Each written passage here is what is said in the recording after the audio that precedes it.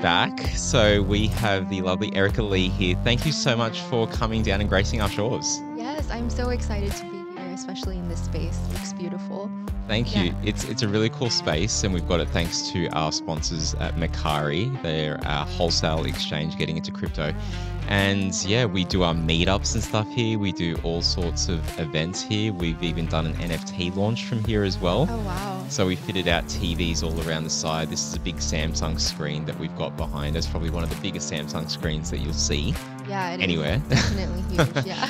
But no, I'm glad that you're here, and this is for our community show where we get to know people in the Web3 community, whether it's DeFi or NFTs. And I know you do a lot of stuff in the NFT space as a journalist, but we're here to learn more about you. And, you know, it's amazing that we've got this kind of global reach to see someone like you here. But how did you get into the space? How did I get into this space? Yeah, it's a really interesting story because I started off as a journalist. I still am a journalist, but I started off as a journalist in the more traditional sense. So I was doing local TV news. And I studied journalism in college, and after that, I worked as an assistant at a Los Angeles news station, and that's when I decided I wanted to be a reporter, television reporter. And at that time, you know, still now, there's not that many people of color on television, especially in America, and I see that in Australia as well. But at that time, what I really wanted to do was increase representation and change the type of stories that I was telling. And so I was doing that for a couple of years, many years actually. And I lived all over the US. I lived in a lot of different states, Idaho, Oklahoma, Arizona, and those are what you guys call probably like more rural areas.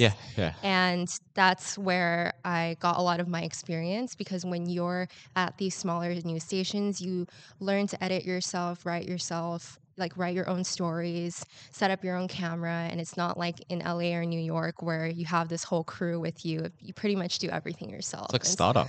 Yeah, it's like it's a startup of of news, I guess. And it's fantastic. Yeah, and as I was working in Oklahoma, and one of my friends, his name is Andrew Wang, and he's like a big influencer now in the NFT space. But at the time, we were both just journalists, and he studied race and culture.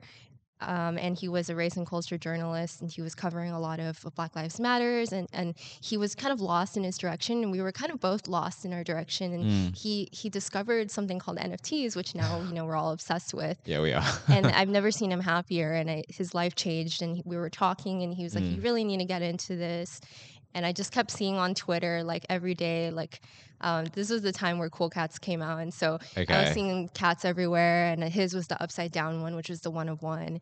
And I just saw so many people interact and be so connected. And I was just really curious. But I just felt like at this time I was aware of what it was, but I still wasn't quite ready to take the plunge yet. So, but then I saw that my friend Lily, and she's the founder of Wild Pixies, and she was also getting into Cool Cats as well. And I saw that she joined this project called World of Women, and now it's really big too. But very well known. Yeah, it's very well known now. And they were having this contest where you write about a woman that's really inspirational to you, and you can have a chance to win a free World of Women. And so that was the contest that I entered, and that became my first NFT when I won that contest. Oh, no way. Congratulations. That's awesome. Yeah, and at that time, you know, I was like, I've never seen that many women-led, women-centered, diversity-centered projects. I loved how they all had different skin tones. I loved how they had different hairstyles, and they were just so centered on women. And this was at a time where I felt that the tech, and still now, but I felt like I didn't belong in tech, or I didn't belong in finance or anything of that sort, because like I was a bro just culture kind of thing, and I was like, I'm not good at all these things. But then that kind of gave me that opening, and it made me realize that, oh, you don't really have to be like this like tech nerd or engineer or anything to be in the NFT space. And so that was one of my first communities, and I got really into it. So that's fantastic. Yeah. How long ago was that it happened? Was like in 2021. It doesn't, you know, outside world, it's not that long ago, but in this space, that is like a long time. So that's amazing. They were like, that's not that long ago. And then I started freelancing Andrew was also writing for 137, which is owned by Vayner. Yep. And so I saw that he was writing for them, and I was like, I want to write for them too. And Yeah. just on the side, while I still have my full-time job as a reporter, Okay. and as I was reporting, I became less and less interested in what I was doing full time. And after work, I would just always be on like Discord and Yeah. like Twitter and like just staying up the entire night and then like not getting enough sleep. And I was like, I have to do this full time. And so If you're that's how staying up late at night, you're probably getting into the Australian morning hours. So you're I already was. connected with us. You never know. I All was. right. Yeah, and also like when people call like DGen hours, so Mm. everyone was up anyways, like even in It's America. crazy. Yeah. We listen to Twitter Spaces and stuff, and we listen to all these Americans like, isn't it late for you guys? No, it's in DGen hours. But you were saying at the start, being a journalist of color and Yeah. stuff.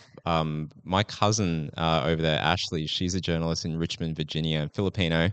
No Yeah, way. so she's doing that. She hasn't had the bug bite of Web3 and NFTs just yet. She's seen what I'm doing and You'll have stuff. to show me because the I community is will. so small. I might have already Oh, seen her fantastic. before. So she started off small market too, and then in Richmond, Yeah. Virginia, Yeah. So which is just she's like what I I did. think NBC or something there. But anyway, I think she's teaching now. Yeah. Now that she got more kids, but she was. I don't know whether she's going to go back to it or if she's still active. But Yeah. yeah, she's definitely one of the alumni. So I'll make sure to put her in touch with you. Shout out Yeah. to Ashley.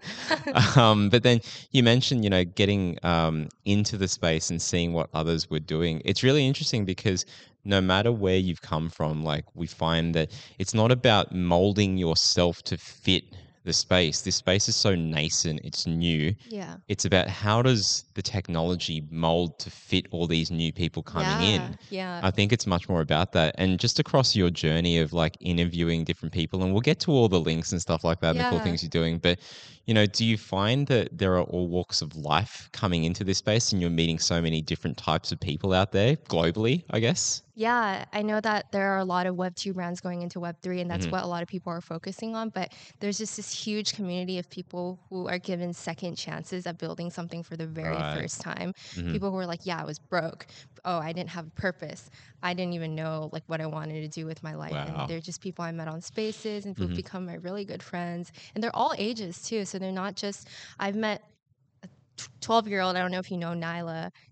No. She's one of Time's first artists in residence, but she sold out her collection, which is called the Long Necky collection. Okay. And she became like a multimillionaire at 12 years old by What the selling her heck? art. And so That's there's amazing. there's people from that range, and then Hmm. also friends who are over 50 years old that we probably wouldn't have been as close as we are if it weren't for NFTs or Yeah. Web3, and just people that, and he lives in Japan, and so we like just talk, and it's just really funny to see how you don't know what they look like at Hmm. first because they just have their profile pictures, and then you become so close and you realize it doesn't even matter what your walk of life is, what country you live in, what age you are, what your background, ethnicity, sexuality. It's all great. Yeah. It's all open, right? Like Yeah. we have run a lot of meetups, and one of the things that we've heard in bits and pieces, and I'm not saying it's bad that people are saying it, so they don't even mean anything negative by it. But if you look at it, it just tells you a lot about the culture, which is seeing that there's all walks of life in this space. Oh, it's so nice that Web3 is giving them a chance that they wouldn't normally have a chance in other places. But that I think permeates this permeates this victim kind of culture, which is, we're the ones that are giving them a chance. Us in power, they're not in power, we're giving them a chance. I don't think it's about that. I think we're giving ourselves a chance Yeah. to witness and experience and feel what it's like for those other people that we normally wouldn't deal with in these other areas, whether it's in finance or art or other parts of technology where they're much more mature and you have these molds. And if you don't fit into one of those molds in banking and Yeah. finance, it's not made for you kind of thing. And that's kind of what's being pushed. But Web3, because it's so early, it's like we get a chance to listen, and it's more about the technology and the kind of ethos, finding how do we put all of these different pieces of the puzzle together. And it's a great big experiment. But I was just curious, we said, and you were discussing before, that you see some differences in terms of like the communities that you've witnessed over there versus maybe it's different across parts of the US. I'd love to understand that, but also from what you've seen here, what are the observations that you've had? Yeah, and I just want to preface this by saying I love the US and I love the events that we have there, but just having attended NFT NYC twice and VCon and NFT LA and just all these NFT events and going to the meetup that I went to, was it 2 weeks ago or 1 week A ago? week ago. It feels so Was it fast. It was only a only a week week ago. ago at Immutable? Yeah. And you guys structured the panels. You guys talked about the Ethereum merge. You guys talked about DAOs. And the way that you guys talked about it, you guys were so in depth about it. I feel like the biggest difference that I've personally felt between Australia and America Hmm. in the NFT events is that a lot of the American events are focused a lot on fanfare and presentation Hmm. and talking big and talking in metaphors and talking, I don't want to say in circles, but a lot of times you're like, yes, yes, yes. And then after that whole hour, you're like, I actually have no idea what they said, Okay. but I feel good. Like community, utility, and all these things. Yeah. But I felt like when I was at the event that in Australia Yep. about um, the merge, you guys were actually going really Mm. deep into the topics. You guys were getting really technical. You guys were actually talking about proof of stake, proof of work, and how that would be different. And you guys were talking about like IP rights and all this stuff, like when you guys were talking with the lawyers. Yeah. And that's just stuff that I feel like maybe people are afraid to go deep into because they feel like they might lose their audience in Maybe. America. But I feel like having attended so many panels, Mm. there just wasn't that much depth. And That's interesting. yeah, and At the NFT type of events and stuff, so a bit more. yeah, So we had people, we had delegates, yeah, and shout out to Blockchain Australia and other groups and Aussies that went there. I think there was like 80 plus or close to 100 yeah. that were there following those events. And I think we heard some similar things. A lot of the They did say fanfare, that. yeah, Oh at the wow. NFT NYC thing, which is interesting. And I think there's pros and cons to that. I don't think it's neither good nor bad. It just addresses different audiences. Like Hmm. maybe you need those. I don't, not being there, and I know there were so many different events. Maybe they did have pockets of those in-depth Yeah, discussions, but 100%. maybe it's an improvement point to find if people are interested in that, having an easier ability for people to see that. Fun fact, NFT NYC was created by an Aussie. No way. Yeah, so the Yeah. guy that runs it, who lives over there, he's a former executive from here in Australia, from Mm. the telecommunications space. But he lives over there, and he's created NFT NYC. I guess it's just become bigger than Yeah, yeah, himself, yeah. with all the amount of speakers, like thousands of That 1,000 was over 1,500 or something like that. 1,500. Yeah. How do you get to all of those events? I mean, we have events here in Australia where maybe there's 3 different rooms at the one venue, and you're like, well, which one do I choose from?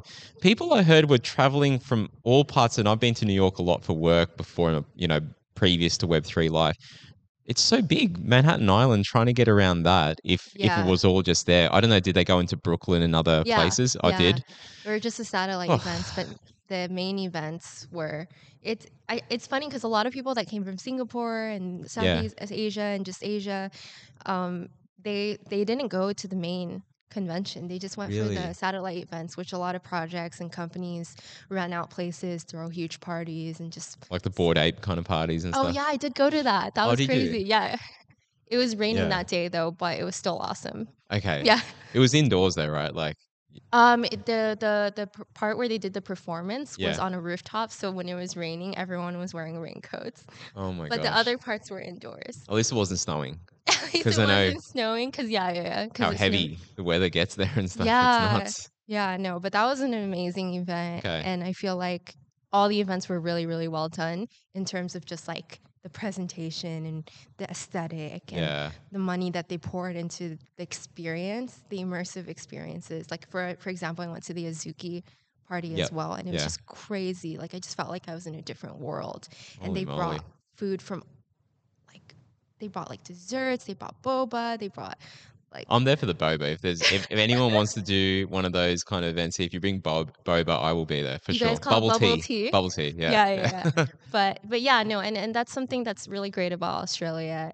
You guys are really down to earth, and I think that is not only in Web3, but just from being here, I can see that in all the types of people. And I was talking with some people, they were saying, yeah, we don't like it when people are boastful. We actually Yeah. think it's a turnoff. And so that's really funny, especially from someone who's from LA. I feel like that's That's a very default type of. I was going to say it's Yeah. the only mode there, and you kind of have to be elbows out, don't you? A little bit over there, depending where you are. Probably more in the major cities, right? Because Yeah. you work rurally. Yeah, I worked rural too, and so I felt like I had to adjust in those ways as well. And now I feel like I'm well versed in different audiences. But Fantastic. yeah, Well, yeah. it gives you that perspective, and I think that's the interesting thing, and why so many different voices coming into this space, and it being such an open community, that those voices help give you a new perspective that you might not have had. Like, there's a difference between people that might be really anti something, or just not, for no fault of their own, just being ignorant to the other perspectives that are out there. So I find it really interesting that this space breaks down a lot of barriers that are normally there in Web 2, and offers this new chance for us to kind of build together. We were doing a podcast before, it's talking about what's the difference between building in Web 2 versus Web 3. And it feels like in Web 2, you kind of close things off, you don't show anything, it's all in stealth mode until you're ready to go out to People customers. do not like that in Web3. They need to People, know everything that's that's going. it. Yeah. They need to be part of the journey, Yeah. to be at least given the option to take part and participate by It's like you're quiet in Discord for one day and they're like, why Yeah. are you rugging? Oh, exactly. And running communities and stuff, like, Yeah. especially as we've been so busy, because we used to just do everything out of Sydney. Then we started going into Melbourne and Brisbane, and now we're in other states and flying around. And now that like you can't be in Discord all the time and stuff, like trying to Yeah. run this thing. So we feel like we're not there in the community enough sometimes, but there's so much happening every hour, minute, second. There is always like something going on. But just on the community side of thing, do you get into the Discords much yourself over there? And are they like global kind of Discords, or are there these kind of association groups, like say in LA where you're at now? Like here, it's the Australian DeFi Association. This is the Sydney chapter, for example. Yeah. Do they have that kind of national kind of thing, or at least regional or city type association for blockchain or NFTs or Web3 in general? Yeah, I think it's different here because you would really have to gather the community together. I Yeah. think in LA or New York, it's just too many that you Oh, can't really okay. do that in like one group. Yeah. But I think it's really focused on different projects. And Okay. so I used to be part of the project Little Lemon Friends, and I was on the team. And so it was a great experience to know how to run a project and launch a Oh, project. And fantastic. I was always on the Discord, and we had different channels for like people who spoke Chinese, people who spoke like different languages. And Oh, so fantastic. it was great to be around that. And I think I'm just in way too many channels, to be honest. I don't Like I think think I I don't think you're properly DeFi until there's too many channels in your It is Discord. too many, and like it really stresses me out. And like I had to turn the notification because I was like hearing it in my sleep, the brrr, like that thing. I don't know, Yeah. but yeah, no. Like I feel like most projects that I've Mhm. been in, they all have like those little like sub channels of like different countries, and I love that. And there have been LA focused channels like Mhm. SoCal and like Oh, cool. the ones that I just haven't been as active in them recently, but I did join them. And Oh, so they did that's have that's meetups fine. as well. So even the bigger communities have smaller pockets, which is great. Well, that's good. Yeah. And I guess, being uh, it's funny because, as you said before, like we were getting more in depth in terms of the discussions, a bit more nuanced rather than the fanfare type thing. I wonder if it's just the matter of circumstance of the part of it being the culture, like different cultures in a way, both Western, but civilizations, but different types of cultures. And like you said, we do tear down. We call it tall poppy syndrome. The what? Tall poppy. Oh, because like that tall flower. Yeah, yeah. So we tear those down. So tall poppy syndrome is the nature of Aussies to tear people that are doing, overly well. Like, so we try to be a bit more humble with stuff. Really? Yeah. So Oh, it's a wow. bit of a thing here. Whereas I know that in the States it's different. That's celebrated. It's rejoice. It's there's a whole patriotism movement and stuff like that. And that's all fine. But it's just interesting given the different types of cultures that we've got, what comes out in terms of the communities. And I'm sure if we went to South Korea or across to Europe and all sorts of places, the different types of communities that would be built up. The point is that I think they're reflections of who we are, and technology is going to help us really find a way to make things better. Like, this is technology. I think in a way, Facebook or Meta now, Hmm. seeing things like that and the Cambridge Analytica type Yeah. scandals, it's really helpful for us that are building in the Web3 To space be transparent. to be transparent, to Yeah. know that we want to do better. And just on that, like, where do you kind of see things being built by the things that you're interviewing different people? Like, what are you kind of seeing in the space? Not to say that this is financial advice and a crystal ball, but do you see some interesting trends going on in the market over there amongst builders anyway? Yeah, I think I find it really easy now that I've interviewed so many different founders to be able to tell if they have a long-term vision or not. Nice. Yeah, and I think that it's not their fault necessarily because Hmm. the space changes so quickly that it's hard to even know what will be successful in the long term. And so some people are just like, we're just thinking about now, we're just talking, we're just a lot of projects just think about the launch and then they Oh, just okay. stop. And then I think a Right. lot of times like a lot of roadmaps are very vague and people like to kind of cover that up by saying, "Oh, like we're still figuring things out, blah blah Hmm. blah blah." And sometimes I just feel like that's not like a sufficient answer anymore, you Yeah. know? I want So, I want to know more for sure. yeah, and what you said about like the cultures, I'm curious and I don't know if I can't say this is my personal Hmm. experience, but I wonder if like Australian led projects versus American led projects, they spend more like American projects spend more money on marketing dollars Hmm. versus Australian because they care more about the way that it looks on the outside and versus you guys might have invest in more like technical parts of it. I don't know. Or like the back end or like I don't know, but yeah. like it makes sense for say a university either over there in the States or here. So invites are out there if someone wants to do that kind of study. Because I would be very curious. I would hazard a guess that it makes sense that there would be that kind of signal that we're seeing amongst if they reviewed 100 random Aussie projects versus 100 random US ones and probably filtered them so they're around the same size and stuff. So it's an even kind of base that you would probably see that kind of stuff. Because I think the culture definitely becomes part of this. So yeah, for sure. Yeah. Um, My university that I attended, after I had already graduated, I saw that they sent acceptance letters with iPads to, what? yeah, Really? yeah, So they sent out an iPad as the acceptance yeah. letter and stuff. So, what are the other kinds of projects? Like looking at the trends, like we've seen some interesting things here more recently. It's music and NFTs being brought together. Before that, it was things like Steppen and the move to earn space. There's also Pummel, PUML, which is another group out of Australia doing that kind of stuff. But over there, I mean, is it the same kind of things that you're seeing, or are you seeing new types of NFT projects in your, journey as a journalist? Yeah, I think the move to earn, play to earn, just that type of is was something that I was seeing a lot earlier. Hmm. And music NFTs, I feel like they're still scratching the surface and there's still so much more to do with music NFTs. Something that I've really been noticing is the rise of the phygital, which is like the physical plus digital together. The other day I did an interview with Artifact who recently um, launched their collection with Nike Clone X, and it's you have the NFT, and then you're able to get the physical version too, like the sneaker or the jacket or the vest or this whole like streetwear line that you can Fantastic. have both the NFT and the actual clothing. So it's digital, really. Digital, yeah, and I feel like a lot of projects that I've been interviewing have been doing the exact same thing, and it's not anything that's crazy new, Mm. but I feel like the way that people have executed it, I don't think anyone has done it as well as Artifact Clone X.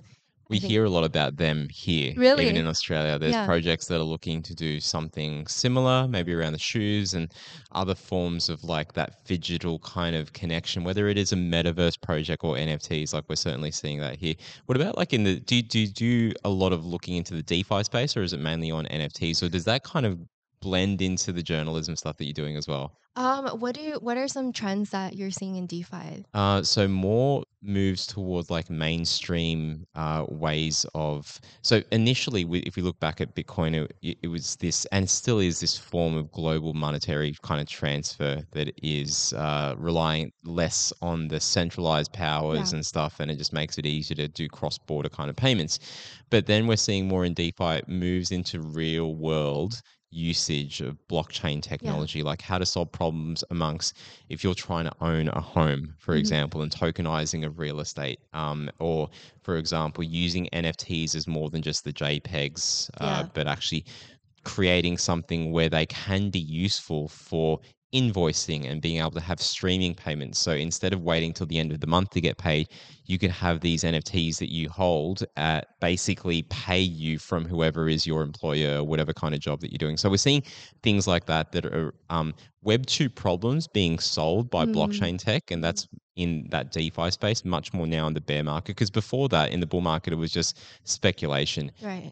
In a way, there's still a lot of that stuff there, but it's been more about, well, how do we actually do this better version of a yield farm? How do we Yeah. actually make more money for people investing? It's like investment apps, Robinhood on steroids, basically. I've heard of other projects where another thing they're doing, rather than traditionally in Web 2, someone gets paid and then they have to sort out and pay the other people that might be Mhm. their suppliers or in their stakeholders, the supply chain. But instead of that, you can just have, as soon as a wallet is funded, it's just automatically making payments to the artists, to the people that work Mm. on stuff. Are you seeing that in like different industries and stuff over there? Because I think Royal is doing something like Yeah, that. yeah, yeah. Wow, interesting. I have heard a lot about people like doing that. I Yeah. haven't interviewed anyone specifically doing that, but that is like a really, really interesting and amazing thing to We'll have solve. to send people over your way, Yeah, like, because yeah. you know, you cover the stuff over there in the Mhm. States, but I guess now that you've been here, Mhm. there's surely some interesting kind of projects that you'll have seen and you'll get to interview from, you know, across the pond. So, yeah, we'll make Yeah. sure we have to send that kind of stuff to you. Yeah, when the war in Ukraine first broke out, Yeah. Andrew, he started his own project or DAO where he worked with a bunch of artists to just make art related to Ukraine. And Wow. then Right. he set it so that 100% of the money that he made would go straight to Ukraine and all those nonprofits. And so I thought that was super awesome because at that time, that was the only way that they could get money. It's Yeah, crazy. And this is the thing, through the blockchain. Yeah. in a society where people are very comfortable, you know, we live in the Western societies, we haven't had to worry too much about wars and like conflict and stuff like that. And it's only when those things happen that do you realize that, oh, these are the issues with centralization. They can lock Yeah. up your funds, they can do all this sorts of Yeah. stuff. So people don't realize it until it hurts them. And typically innovation, it happens at the tails. People in the middle are very comfortable. The people that have made a lot of money and are the higher end of society will probably dive in because they smell another opportunity. And it's the people that are at the lower ends of the global society that aren't, you know, the unbanked, the people that are in those areas of conflict, they're also the ones that embrace. And the middle just doesn't really do much until it really affects them. So I feel like education is a big thing that we need to do in this space. And you Yeah. guys are definitely doing that with the journalism and stuff that you're doing. But Yeah. what are your thoughts on education and getting more people to understand the power of this space? Yeah, I think education, there's just so many different levels, right? I think a lot of people are doing onboarding, and it's starting off with, how to set up a wallet and stuff like that. And then once people understand that, I don't think there's a lot of education in the parts that are more beyond that. Hmm. And I think that because I don't know if it's like the people who are already in the space or people like you who have already been in DeFi for a long time and then now are in Web3, maybe they don't want to spend the effort educating because they already feel like they understand. So I don't know if Yeah. there needs to be like that middle, I believe. Um, I think that does. And obviously, we've got this new understanding of how we can use tokens yeah. to help people better, incentivize What, them like to learn do to action. earn or something? Yeah. Yeah. We're seeing a few We're things seeing like that that. a lot too. I feel Yeah. like we need more. It's like learn to earn, but also like, you know, they have that whole kind of pay it forward kind of movement and stuff. Right. We need to be doing stuff like that. Like, I know that there are these things that you can't necessarily just get machines to take care of it. You need to incentivize humans to do these things. So there's got to be a better way. But I'm sure we'll explore more of that. But for now, like, how do people get in touch with you, or where do they see you on socials? Like, do you want to shout out your Twitter and all that kind of stuff? Yeah, yeah. So you can follow me on Twitter at Erika Lee TV, ErikaLee TV. My Instagram is Eriki at ERI.KY. And you can follow 1:37 p.m. is ONE 131 and then I don't know how to spell it right now. Okay, so We'll put it in one the show notes. Yeah. one is in one and then 37 and then PM. Yeah. And a lot of people don't know why it's named that, but Yeah. Gary Vee Do you named it. yeah. Yeah. So he named it that because it's like a random time in the clock, right? And it Yeah. just means that like you don't have to wait for a specific moment to do what you want in your life. It's any Oh, time. So yeah. there you go, Gary Vee fans. You probably know this. I'm a fan of Gary Vee. Oh, you Like are? I didn't know I that. like the hustle culture in Yeah, a yeah. way. Like it was good up until a certain point in time, and I'm like, okay, it's good. I'm okay with it now. But you know, everyone that I listen to, read, meet, I always take the good things from it. And as much as like people are like, oh, I hate Gary, blah blah blah, he's too abrasive. It's like, listen to the message, man. If you don't like that, there is a good message kind of coming out of it. There's always something, silver lining and stuff there. But I love think, what he's yeah. done in the space. I So think a lot of people meme him and like say, yeah, like if you're not sleeping 1 hour a day, but like he never says like don't sleep, you exactly, know? yeah. People are like twisting it out of proportion, and like a lot of people say that he's like taking people's money, like manipulating the market. But I think through VeeFriends, like he's continuously been giving value to people who have held his NFT. Even before the NFT Yeah. thing, the value that he was giving with his day-to-day vlogs, So much free content. So he much free never content. charged, yeah. it's like people, it's easy to complain about stuff, but dudette, he's giving it for free. So, you know, take with it what you will. You can switch it off if you don't want, but if you want to miss out, totally up to you. But for now, Erika, thank you for coming so down. Much. Yes, Have a this great was- journey back. Thank you.